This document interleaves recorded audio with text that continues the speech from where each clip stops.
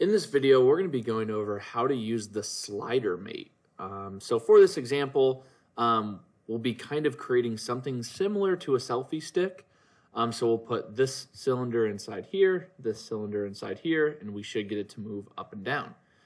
So the first thing that I'm going to do is I'm going to click on my bottom part, and I'm just going to fix it so that it does not move. Okay, again, we can still move these ones, but now this one is now fixed to the ground. The first thing that we're going to do is we're going to click on our slider mate, and let's choose our piece. Let's just choose the top of the outside to the top of the inside. That should fit right in there. We'll say okay. And just to kind of check this, we can go and we can check our animation. We could say our end value is 8 inches because that is the size of these little pipes here. We could say go. Let's make this go the other way. So this will move up 8 inches, and then as soon as it hits 8 inches, it'll go right back down.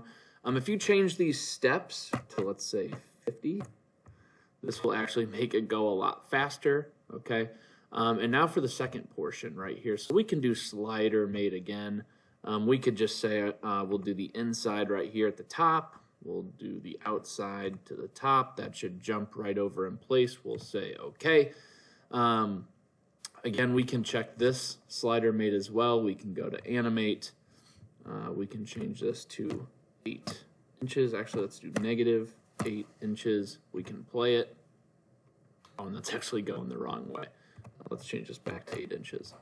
Ooh. And now that little center one is going, okay? Just like the Revolute video animation, what we can do is if we go to our gear relationship here, we can choose a linear motion so that both of those move in one direction. And we can choose our slider 2 and our slider 1, and we'll say okay. So now when we animate our slider 1 here, it'll also move our slider 2. So we could say our end value is, let's start with 8. Let's see if we have to flip it.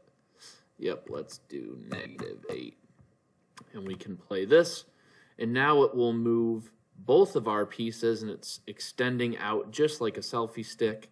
Again, we could change this to 50. Sure, we'll say play, and this will actually move up and down just like a selfie stick.